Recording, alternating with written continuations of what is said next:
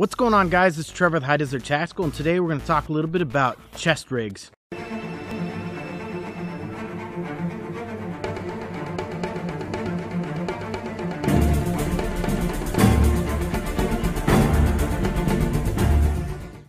Man, there's a lot of different ways to conceal carry, different holsters, different styles, and you know what depicts a lot of what makes you decide on what's going to be your holster or the style of carry is the weather. And I don't know about you, but when it comes to the winter, you got to bundle up, you put on multiple layers, and it's just much more of a pain in the butt to conceal carry with an in the waistband holster, which is my normal way of carrying pretty much all year round. But sometimes it can be super inconvenient. So that's why today I want to talk about the chest rig by Tracker Leather.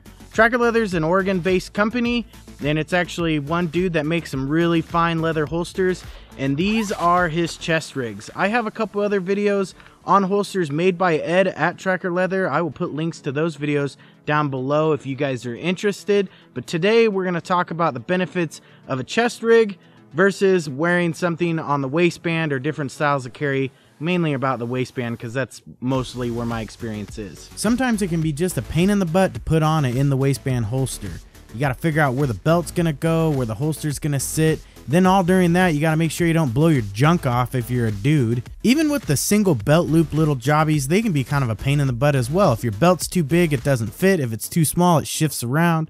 And it's even a big issue is with the single thing, it doesn't seem like it has as much real estate as like a Serpa style or a dual loop in the waistband holster. It's a lot more uncomfortable and it creates a bigger pressure point. The Tracker Leather chest rigs have none of those issues. They're extremely easy to put on. Basically sling it over your shoulder, pass the one band around underneath your lead arm, and clip the belt buckle. That's about it. Once you get the gun situated, it's extremely comfortable and fits very, very well. Not only the holsters are made out of a high-grade leather, they use an extremely durable webbing and a clip and buckle system that is made to last a lifetime. And these holsters come in multiple different styles and looks to fit your particular firearm. The chest rigs are concealable depending on the outer layer that you choose. You can have minimal to no printing whatsoever, but in some cases using a lightweight hoodie, you could still conceal carry your chest rig, but with some minimal printing. One of my favorite things about using this chest rig during the winter months is that when wearing it, it makes it extremely easy to drive my vehicle,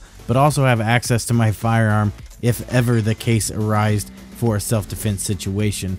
I found that these chest rigs were extremely comfortable with long-term wearing, especially during strenuous activities like doing chores around my home, such as splitting wood and feeding my horses. But who am I kidding? Like, I actually do chores around my house. The point is that I found that the holsters are very comfortable and easy to move around in, and really gave no discomfort to my shoulder whatsoever with this 3-point harness system. Drawing from the chest rig is fairly intuitive. The thing is that I don't have the most training with using a chest rig, so I'm just kind of demonstrating how I felt the mechanics were working, just so you guys can see how easy the firearm is removed from the holster. After wearing the Tracker Leather chest rig for several months now, especially during the colder weather, I've really come to enjoy having it and using it, and also practicing drawing from it has become a lot easier and a little bit more natural, and my muscle memory is starting to be built up. Now, everybody's going to be a little bit different when it comes to using a chest rig, but I find that they're extremely beneficial with the proper training and the proper application of carry. So if you guys ever have any questions, don't hesitate to contact Ed. I will put his Facebook page down below and his contact information at the end of this video. If you have any questions for me, just leave a comment down below or email me, and I'll be glad to get back to you as soon as I can. Other than that, you guys take care, be safe, and I will catch you later.